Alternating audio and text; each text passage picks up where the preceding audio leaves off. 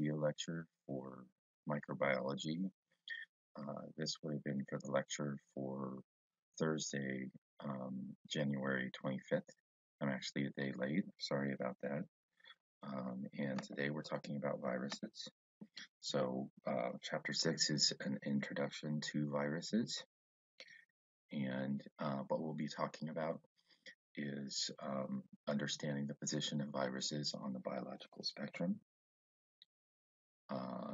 We'll talk about virus structure and go over the different structures within the different type of viruses. Then we'll do some taxonomy, so we'll understand the classes and names of viruses. Then we'll understand virus multiplication. We'll see how different viruses multiply within the host cell. And then we'll talk about how to culture viruses, and we'll talk about the different classes of medically important viruses. And then we'll talk about how different viruses are treated when viruses infect the body. So there's always a question on whether a virus is alive or dead. Is it living or is it inanimate? And usually we describe a virus as an infective particle. A virus cannot live very long outside of a host cell, and so we refer to it as an infectious particle. And rather than calling it alive or dead, we usually refer to it as active or inactive. And an active virus is one that can invade a host cell and actively divide. An inactive virus cannot invade a host cell and cannot actively divide. Okay, and it turns out that a lot of our own genome is comprised of viruses. We can see the adenovirus subunits within our DNA, and scientists believe that upwards to 90% of the human genome consisted of sequences that originated from viruses. So, like we said before, DNA is rather fluid, and DNA can integrate into the genome even of humans. And so in this case, viral DNA has integrated and given us our own genome. Okay. And if we look at the properties of viruses, they are obligate intercellular parasites of bacteria, protozoa, algae, plants, and animals. So they can really infect anything. They're ubiquitous in nature, and they've had a major impact on the development of biological life. And even, if we could go out into the dirt in Simpson University and just pick up a piece of soil, we would see millions of virus particles. We've isolated viruses from the soil at Simpson University campus. We found some unique viruses. It's very easy to find viruses that are unique in nature, just because the environment is just full of them. They're very small in size, all sub-micron. The smallest ones are 20 nanometers, and they range up to 450 nanometers. Smallest viruses would be like the hepatitis A virus, or hepatitis B virus, and the largest viruses would be something like smallpox. Okay, and they're not cells. They don't have a prokaryotic or a eukaryotic cell structure. Their structure is very compact and economical, consisting of a protein coat, a nucleic acid core, and sometimes in some type of envelope. And they do not independently fulfill the characteristics of life because they need a parasite in order to divide. They're inactive outside of the host cell and active only when they're invading a host cell. That's when they can hijack the protein production machinery of the cell and divide and replicate. And just the basic structure of all viruses consists of a protein shell, which we call a capsid, and the protein shell surrounds a nucleic acid core.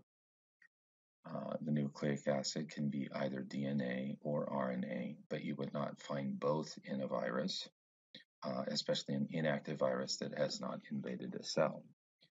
The nucleic acid can be double-stranded DNA, single-stranded DNA, single-strand RNA, or even double-stranded RNA. And we'll talk about those different classifications of viruses and how they divide and replicate.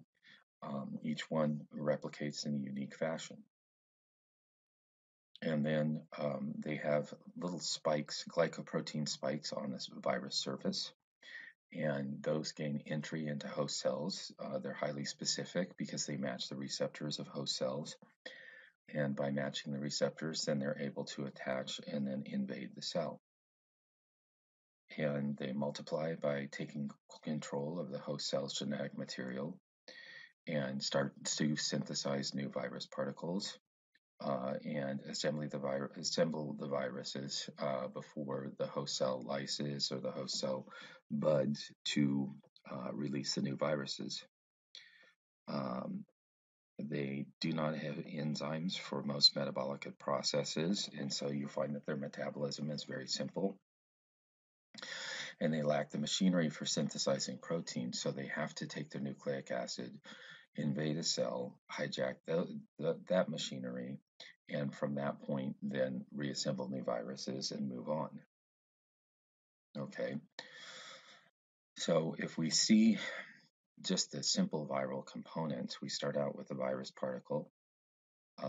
There's a covering to the virus particle, which includes always a capsid. The capsid is made out of protein, and then sometimes an envelope. The envelope is donated from the host cell, from the host cell membrane, and not all viruses have an envelope.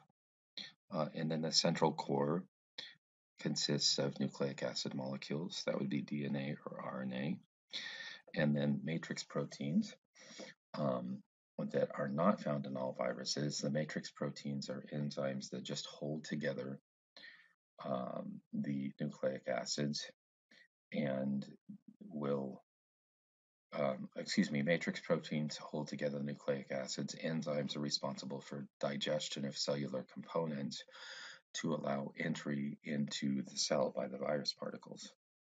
Okay, and here's two different types of viruses. On the left, we have a naked nucleocapsid virus, has no envelope, and you'll see the nucleic acid core inside, and then a almost spherical capsid made out of multiple capsomers. Each one of those triangles we call a capsomer. And then at the corners of the capsomers, there's a glycoprotein spike, and these spikes help the cells gain entry, or the viruses gain entry into the host cells. On the right side, we have an envelope virus that has basically the same structure on the inside with the nucleic acid and the capsid, only it has an envelope around it, has a double membrane that was donated from the host cell, and then the spikes, instead of being on the corners of the capsomers, are in the envelope itself, and the spikes then help the cell help the virus gain entry into the host cell. Okay, so if we break this down, we'll start out with the capsid. The capsid is formed of capsomers, and these are individual proteins, subunits, that will self-assemble within the host cell to form a finished capsid around the nucleic acid core. And there are two basic shapes for capsids. The first one is helical, so it will look like a long cylinder. There are several different viruses that are helical that we'll look at their shape in later slides. And then another regular shape is icosahedral, which is a 20-sided structure that is symmetrical and is made of capsomer triangles. Okay, and a helical capsid will form a continuous helix and will form directly around the nucleic acid.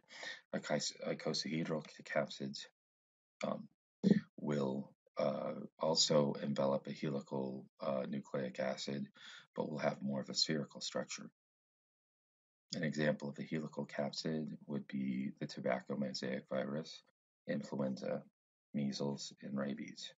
Okay, and here's a helical capsid. You can see multiple capsomers will form discs, and then the nucleic acid will wrap around the inside of the discs, will attach, then form a helix, and then the capsid begins to form a helix around the nucleic acids. Okay, here's a helical capsid, a nucleocapsid, and an envelope membrane around the capsid. And here's a helical capsid that has no envelope around it. Looks like little grains of rice in the photomicrograph. Okay, icosahedrons are 20-sided figures with 12 even-spaced corners. They can be all a single capsimer unit, all 20, or there can be multiple types of capsimers, which would be encoded by different genes on the virus nucleic acids. The capsid mostly appears spherical. Some can appear even cubical. Okay, and this, I believe, is poliovirus, and you can see the different capsimers here have made the 20-sided capsid, icosahedral capsid.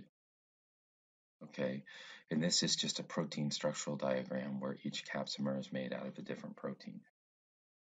Okay, and then there's a third class of capsid. So we've talked about helical, icosahedral, and then the third class is complex. And this may have multiple types of proteins, and it generally takes shapes that are not symmetrical. And this includes mainly the bacteriophage. These are virus particles that infect bacteria. And so here you see icosahedral head, or similarly, it's not exactly icosahedral, it's a little less complex. Head contains DNA, and then the mechanism below, the collar and the sheath, the base plate and the fibers, all are just machinery to inject the DNA, not the capsid, but just the DNA, directly into the host bacterial cell. The base plate attaches directly to the cell membrane. The tail fibers orient the virus so it will be able to inject the virus DNA into the cell membrane, or through the cell membrane, excuse me. Then, like I said before, not all, but some viruses have a viral envelope. And this is some type of membrane, and the membrane is taken directly from the host of an animal cell. This can be from some type of endomembrane that encapsulates an organelle, or it can be directly from the cell membrane. And this happens exclusively in animal cells. You wouldn't find this in viruses that infect plant cells or in phage. Okay, and the virus, once it hijacks the membrane from the host cell, will eject the membrane proteins that were previously there from the host, and it will replace them with its own membrane proteins as a cell recognition function. The glycoprotein spikes protrude from the envelope and attach the virus to the new host cell when it invades the host cell. And envelope viruses are shapeshifters. They're pleomorphic, so they can have multiple shapes and can take on multiple shapes even in the same virus. And here are two different viruses. On top is a envelope virus with glycoprotein spikes. You see the glycoproteins. And then you also see the helical capsid on the inside. And then below is an envelope virus with a polyhedral capsid, the 20-sided capsid. And you can see that the nucleic acid is within the capsid. The nucleic acid is not helical, it just takes on an amorphous shape.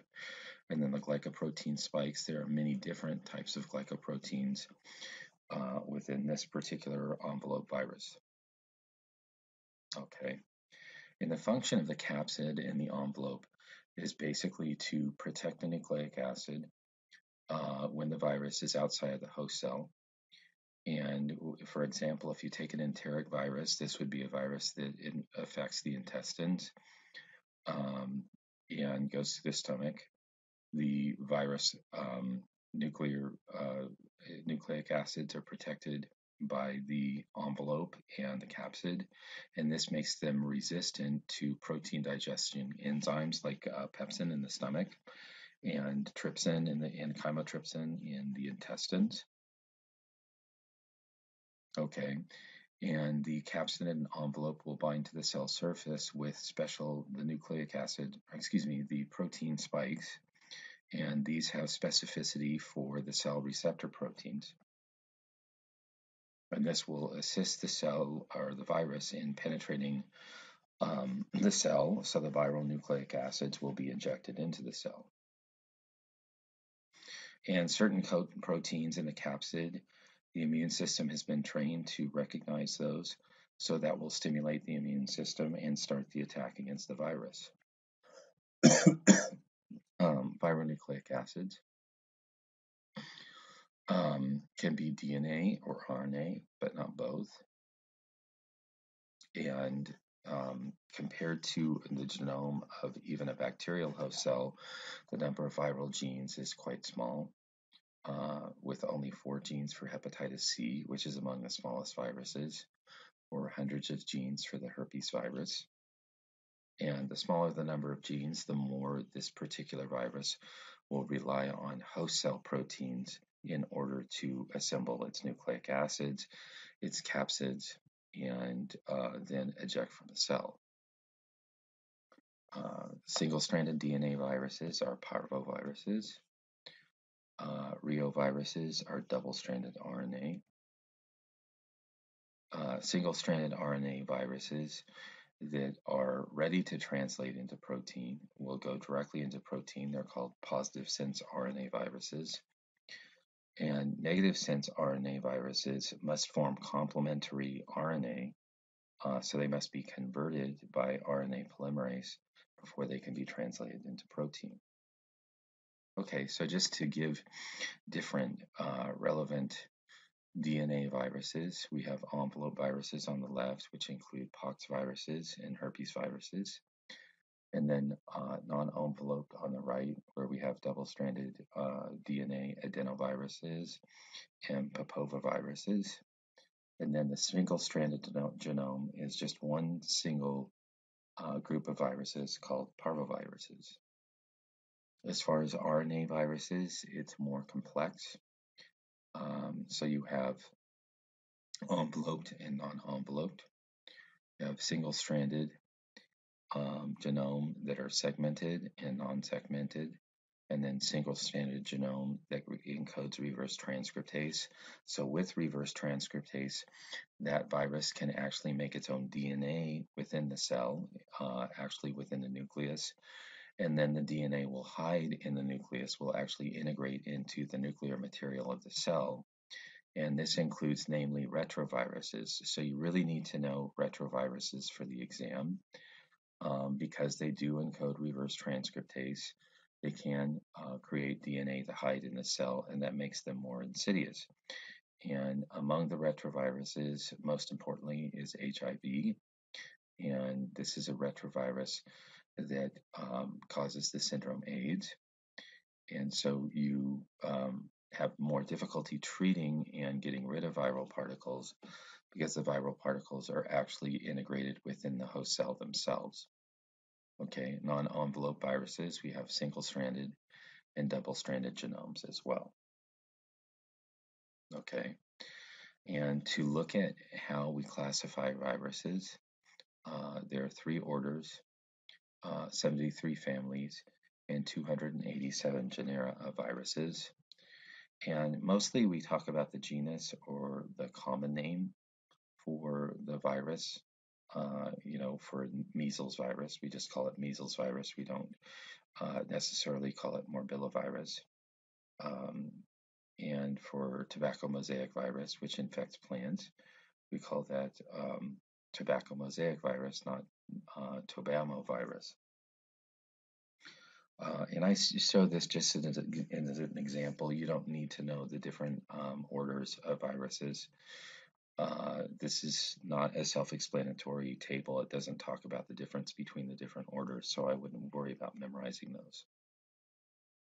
in terms of how viruses multiply. And this discussion is going to be specific to animals. The plant virus multiplication schema is a little more complex and is outside the scope of this course. So first we have adsorption, and adsorption is when the virus attacks the surface of the host cell. It's different than absorption. Absorption means that something absorbs inside. Adsorption means that something is just attached to the surface. Then after adsorption, the virus will invade the host cell, will actually penetrate the cell membrane. And then once in the cytoplasm, the virus will uncoat, it will get rid of its membrane, and it will get rid of its capsid and expose the nucleic acids. Then once the nucleic acids are exposed, then the host cell machinery will start to synthesize new virus particles, RNA in the cytoplasm and DNA in the nucleus, and will also translate proteins that are required for capsimers and capsid assembly. Then after the components have been synthesized, then they will be assembled into virus particles. And then they'll be released from the host cell either by lysing for non-envelope viruses or by budding through envelope viruses where the envelope will actually be donated from the host cell. Okay.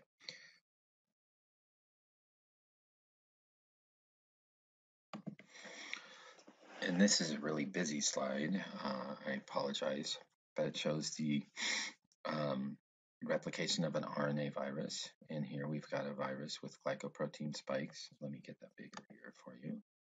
So we have a virus with glycoprotein spikes. These spikes are complementary to the cell surface receptors.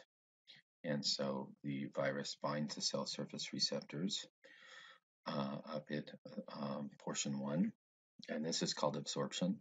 So the virus attaches to the host cell by specifically binding its spikes to cell surface receptors.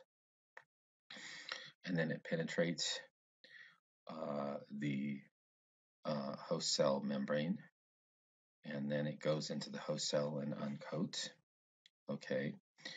And so the glycoprotein spikes and the virus coating, the envelope, will release the RNA. And the RNA then, if it's positive sense RNA, can go directly into making new RNA. If it's negative sense RNA, it has to be converted to positive sense RNA in the nucleus. If it's positive sense RNA, it can be directly synthesized in the cytoplasm. And then it goes to make new capsimers, which are protein, and then new spikes, which are glycoprotein. Okay, lost my arrow. So here's the new spikes. The new spikes will go and replace the glycoproteins that are normally on the surface of the protein, or excuse me, surface of the cell. And then the new capsimers and the new positive sense RNA will then go to form the capsid with the nucleic acids inside. This will bud. Okay, so you see a little bit of budding here where the glycoprotein spikes have now been replaced with the glycoproteins that would normally be in the virus, and then it is released. Okay, and here's just two figures that show adsorption, where the host cell membrane has complementary sites for binding the envelope spikes. Okay, and here's capsid spikes. These are non-envelope viruses, and the host cell membrane has compatible sites here. So the host cell thinks that it's giving access to some type of protein or some type of cytokine, but indeed it's giving access to an invading virus.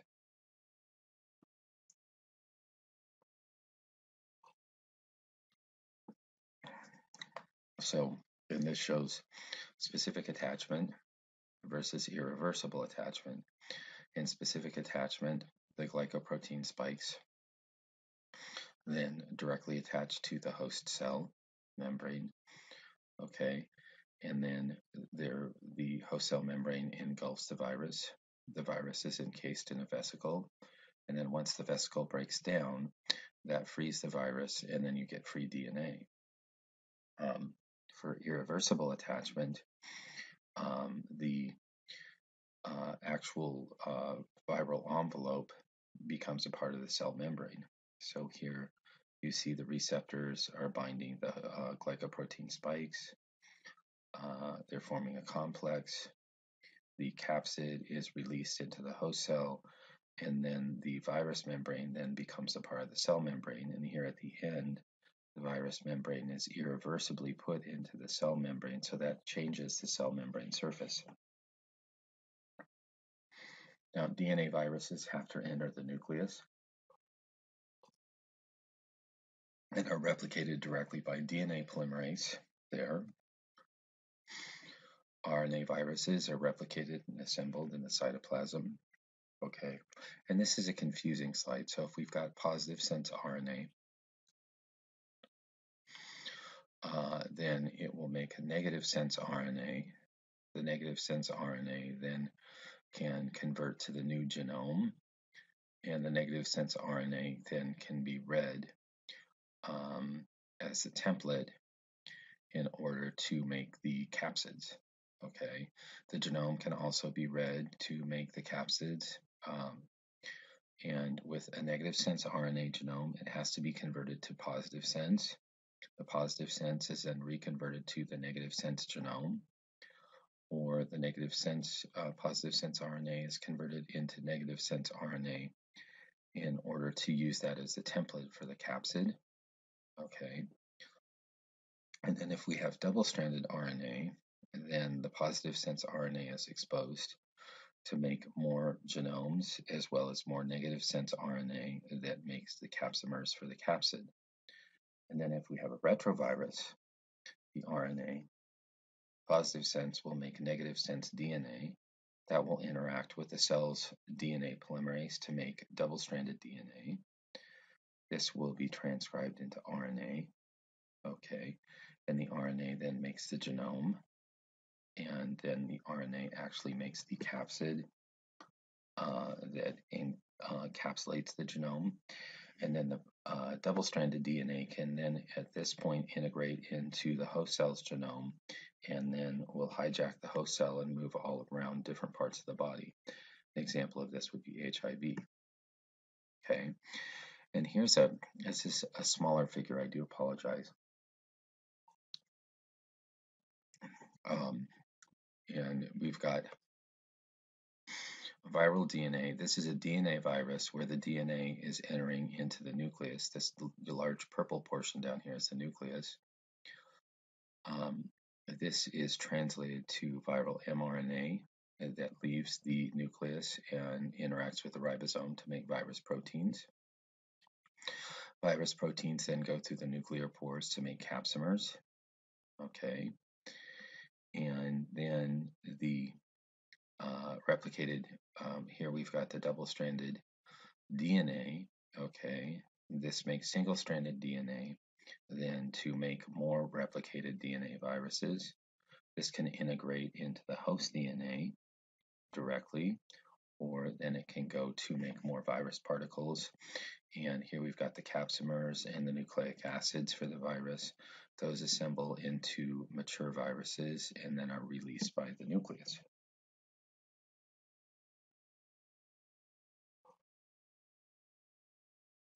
Non-enveloped or complex viruses are released when the cell lyses or ruptures. So as the cell breaks apart, then it will release capsid viruses and complex viruses like phage. Envelope viruses are liberated by budding or exocytosis, and the membrane from the cytoplasm or the nucleus or the endoplasmic reticulum or the vesicles then can be donated to be the envelope for the virus. Okay, and here's an example of budding where we have the host cell membrane and we have the capsid and the RNA making a mature RNA virus. Okay, viral matrix proteins then line the cell membrane, and the nucleic acids will align with the matrix proteins. This will start to bud, and now the viral glycoprotein spikes are in place rather than the cell surface receptor proteins. This budding virion then becomes a free infectious virion or virus with an envelope. And here's an example of budding down below.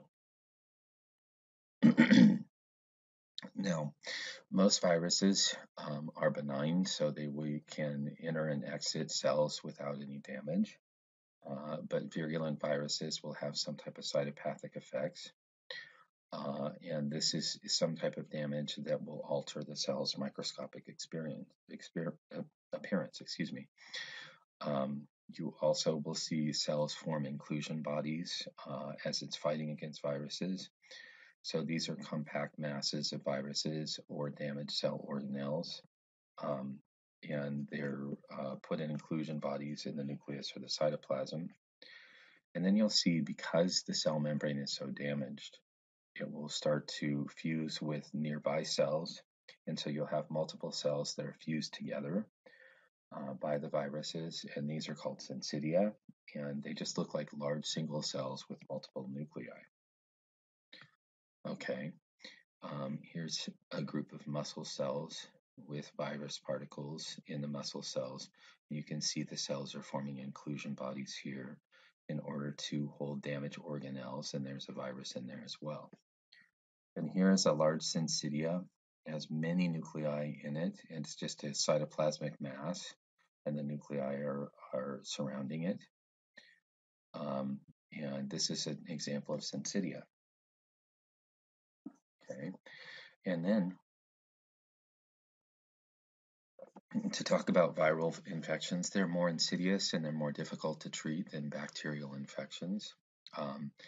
It can last a few weeks, like influenza, or for something like hepatitis B or C, they can last the rest of the lifetime of the patient.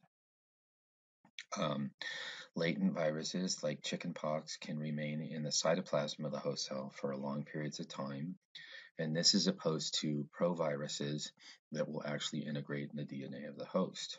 Okay, and so when the virus DNA actually goes into the DNA of the host, and this is for a disease called roseola, which causes sort of a bright red cheek appearance. You see a lot in infants and toddlers, and the provirus will actually integrate into the host cell, and that makes it much more difficult to fight. Okay, and if the virus lays dormant for a long period of time, like chickenpox, which can become shingles later in lifetime, then we call that the chronic latent state.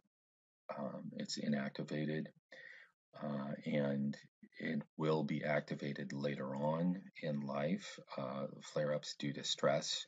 This is also true of herpes simplex 2, where it will just lay dormant, and then some type of episode that involves a sickness or stress or something else will cause the latent dormant or the dormancy to end, and then the virus will flare up. Okay, here's an example of roseola. It's just a red rash.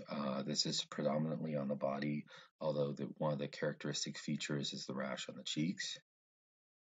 Okay, here's a herpes virus on the vagina of a patient, and so you can see very painful lesions here. Okay, and this is shingles virus. And the shingles virus is from chickenpox, and it occurs after a patient has had chickenpox or the chickenpox vaccine, and it occurs later in life. Okay, there are viruses that can cause cancer. These are generally retroviruses, and they contain oncogenes, and the oncogenes will invade the nucleic acids of the cells, and then they'll start to make oncogenic proteins that can cause cancer. Retroviruses will include viral oncogenes, like the cell to the left.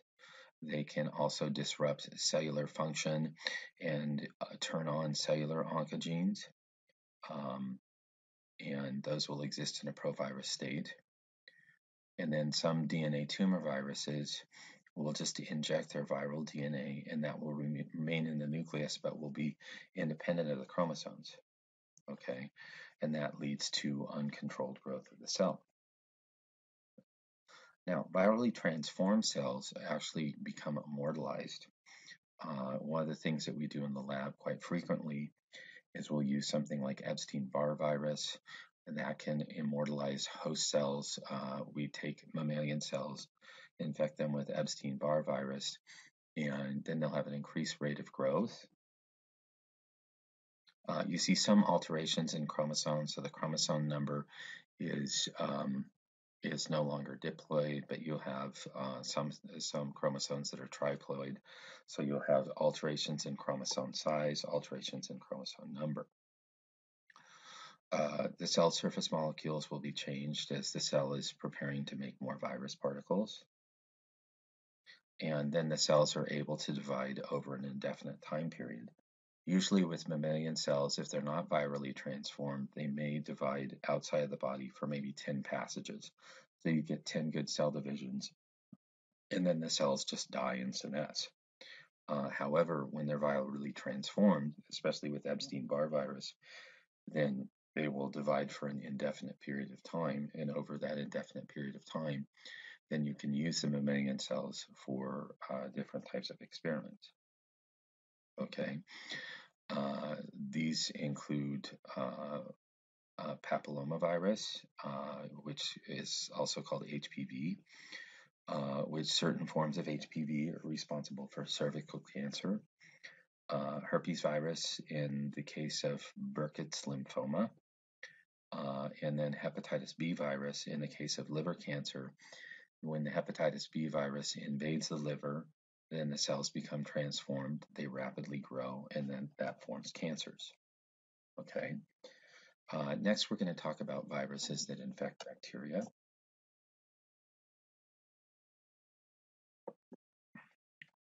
We call these phage, and these attach to the bacterial cell wall and will invade the bacterial surface.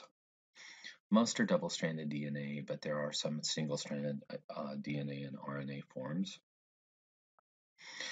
And certain forms of bacteria are more virulent because they've been infected with phage. The phage donate the virulence genes to the bacteria. And so there are some medically relevant phage that without it, the bacteria would not be infective to humans, but with it, the bacteria becomes highly infective. Okay. And here is phage invading a host. Here's the E. coli host up here. It's the phage kind of looks like the lunar module from the Apollo missions, but it donates its DNA, it injects its bacterial DNA into the host, or the viral DNA, excuse me. The viral DNA then will create a duplicate phage component, and then the phage can be assembled, okay, into new virions. Okay, and so all the different portions of the phage are resident within the cell, so it will make the entire bacteriophage inside the cell. The phage will mature, and then the cell will become weakened and lyse, and that will release the viruses so it can infect new bacterial host cells. Now, another thing that can happen is that the viral DNA can integrate into the bacterial DNA chromosome, okay, and that becomes a prophage. It's not a provirus.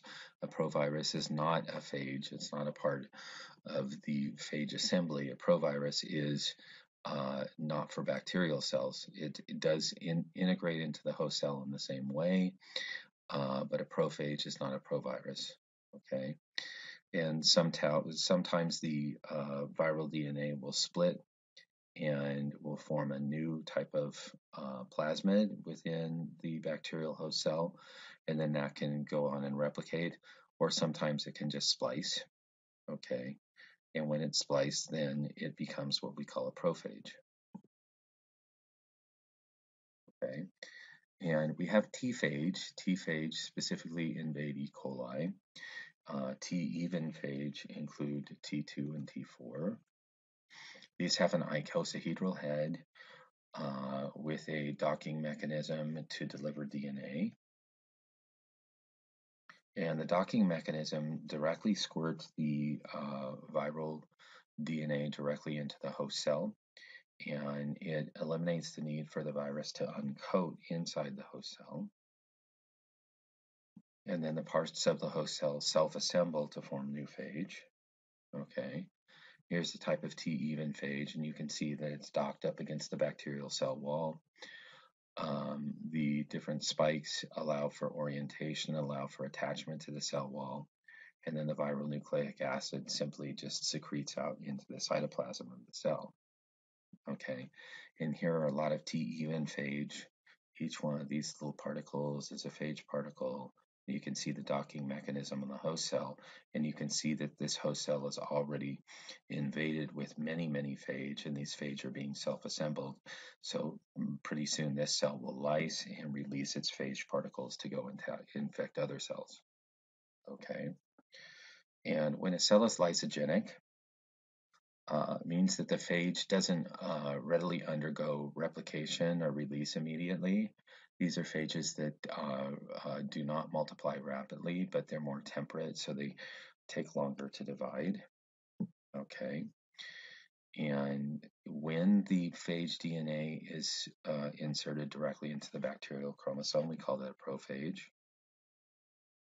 And so this state, a prophage state, we call lysogeny, when the viral DNA is incorporated into the bacterial chromosome. And that allows the virus to spread. Every time the bacteria divides and replicates its chromosome, then the virus is dividing and replicating as well. And the host cell is not killed, it's just has new DNA incorporated into its chromosome. Okay. In human disease, we'll see that these bacterial chromosomes that have affected phage, or that have incorporated phage into the chromosome, will cause the production of toxins that are more phage toxins, not bacterial toxins that are pathogenic to humans. Okay. And so when bacteria acquires a trait from a phage, we call that lysogenic conversion. And this would be like botulism toxin. Botox is actually not from Clostridium botulinum. It's actually contributed by a phage. And the phage is just when botulinum has divided, the phage is divided along with it. And so when you find Clostridium botulinum in nature, it already has the phage DNA within the chromosome, but this was incorporated long ago. Diphtheria toxin, also from Clostridia diphtheriae, and Vibrio cholerae, which causes cholera, all have been converted lysogenically. And so it's the phage DNA within the bacterial cells that is causing the toxin that is making these diseases so insidious. Now in the laboratory, we cultivate viruses readily, but they need a host cell. They do not cultivate on their own. And so what we do is we isolate and identify viruses in clinical specimens. We could then prepare the viruses for vaccines. A lot of viruses that infect humans have been made into vaccines. This would be like rabies virus, measles virus, chickenpox virus. We can also do research on the viral structure, the multiplication cycle, the genetics of the virus, and the effects on the host cell. Okay. And a lot of times, in order to make antibodies against these viruses, we'll inoculate live animals, primarily mammals, because the antibody structure of mammals is so close to that of humans. And so we'll look at white mice, rats, hamsters, guinea pigs, and rabbits.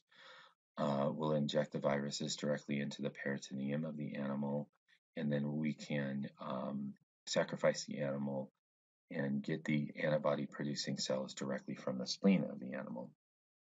Okay. Occasionally you'll use insect cells. Insects make a form of antibody that is different than humans, but you can use that to replicate viruses. And sometimes you use non-human primates more as research animals to see the effects of the virus. Okay. And to replicate lots and lots of viruses, bird embryos, the eggs provide a closed, protective, almost sterile case, and the embryonic tissue then will allow the virus to propagate. And a lot of viruses that are used for vaccine development are made in bird embryos. So you'll see large quantities of eggs being incubated, and each egg is incubating a virus. Okay. You'll see that the virus can be injected into different places. The chorioallantoic membrane is for herpes simplex virus, pox virus, Rous sarcoma virus, which is a cancer virus. The amniotic fluid around the egg embryo or the chicken embryo is used for influenza and mumps. The yolk sac for herpes simplex, and allantoic can be used for influenza. This is outside the amniotic sac. And mumps, Newcastle's disease, which is a vaccine that is used for chickens, and avian adenovirus. Okay.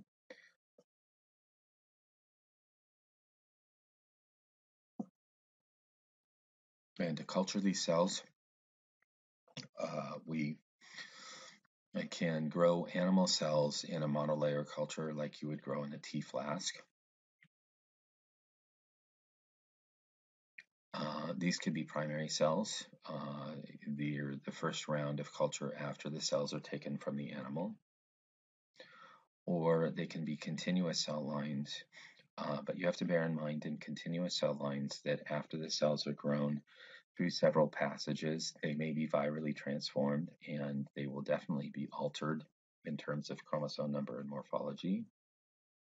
And now flu vaccines are routinely made in animal cell culture and insect cell culture, where they used to be routinely made in chicken embryos. Okay. The infected cells form lice, and they'll form viral plaques. The viral plaques are just areas of clearing in the animal cell or in the insect cell. And here's the Petri dish, and you can see it's got a confluent layer of cells on it. This actually happens to be bacterial phage, and where the phage are starting to replicate and form cultures, and then you see these zones of clearing, and these zones of clearing are teeming with viral particles that are infecting the bacterial cells around them. Okay, so if we were wanting to culture viruses, then we would specifically pipette out the fluid in the regions of clearing, those plaques, and we would get lots of virus particles. Okay. Medically important viruses would include those that cause prominent viral infections like dengue fever, Rift Valley fever, yellow fever, rabies and Ebola, which outside of very, very drastic medical intervention are nearly always fatal. Those that cause long-term debilitation or can cause long-term debilitation, like some forms of polio or neonatal rubella. And incidentally, it's important to know that polio itself is only, usually 94% of the patients have no symptoms whatsoever. So they're carrying around the polio virus, they're spreading the polio virus in their feces, but they have no symptoms whatsoever. It's just a small slice of the population, about 6%, that has any type of infective effects, and an even smaller slice that would actually go into paralytic polio. Okay. Here's an insect vector that is passing along dengue fever or Rift Valley fever. Okay, and here's a patient with hepatitis, and you can see hepatitis with the liver produces a lot of bilirubin that gets into the bloodstream, and then the patient, because the bilirubin is yellow, the patient appears jaundice. Okay, this is neonatal rubella syndrome, and you can see that this baby has cataracts in their eyes. Okay, and that's one of the common defects in congenital rubella syndrome. You can see the cataract right there. Okay, so that baby was born with cataracts because their mother developed rubella during pregnancy. Now we're going to take a departure here, And we'll talk about a different type of infective particle. We never refer to prions as being alive. These are proteinaceous infectious agents, and they actually will recruit other proteins by transmitting a misfolded state in proteins that causes disease.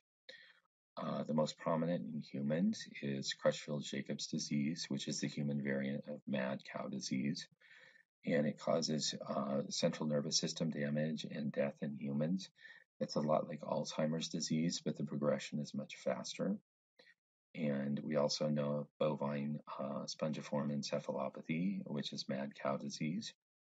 And when a mad cow is isolated, then typically everything around that mad cow for 1 mile radius will be burned. So any other animals within the herd will be sacrificed. Any plants, anything, any foliage would be burned for 1 mile radius. And that is because it's very difficult to get rid of prions. They're very difficult to decontaminate.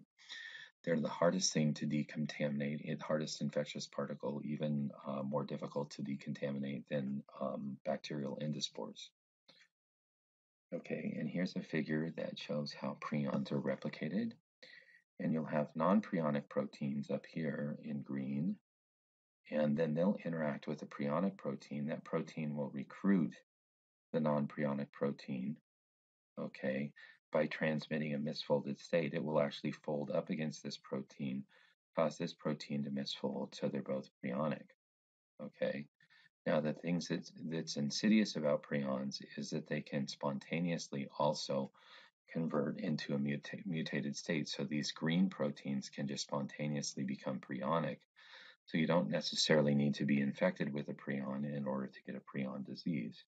And then these prionic forms will multiply, and when they multiply, then they'll spread prionic disease. Normal proteins we call PRP superscript C for control, and prionic proteins we call PRP SC, which is SC stands for scrapie, which is a prionic disease that invades sheep. Okay. Other types of infectious viruses or infectious particles include satellite viruses, and these will go along. They'll actually replicate in cells that have already been infected with viruses, so they can only invade virally infected cells. Like the adeno-associated virus will only infect cells with adenoviruses. The delta agent, which will only infect cells that have been invaded by hepatitis C, will cause hepatitis C to be more damaging. And then you have virions, which are single-stranded RNA. They're extremely small. They have no protein coat. It's just an RNA particle that will infect plants. And they're very, very difficult to treat. And in terms of antiviral drugs, there are very few on the market. It's something that's very difficult to treat, but they will target some portion of the virus's life cycle.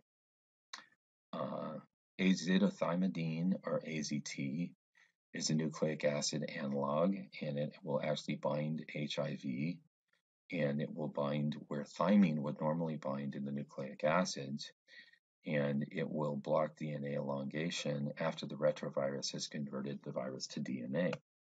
Once AZT incorporates into the DNA of the cell, then it can no longer or no further elongate, because AZT is an analog of thymine, but it has no covalent bonding for the next nucleic acid. Okay, and integrase inhibitors, these are protease inhibitors, will prevent HIV from entering into the host cell. So HIV will just circulate in the bloodstream, but it won't be able to invade a host. Okay, and then there are interferons that are proteins. These are naturally occurring human proteins, and these will signal the immune defenses and beef up immune defenses against viruses. These are produced recombinantly, and so you can get megadoses of interferons through recombinant drugs. And when you do that, then they have side effects of nausea, also fatigue, So patients only get interferon very rarely, maybe once every week or once every 2 weeks, if they're suffering from something like hepatitis C. And that concludes our video. This is the only video that we will do for this lecture. So even though this is not quite an hour long, this will suffice for the video lecture until we meet on lecture on Tuesday next week.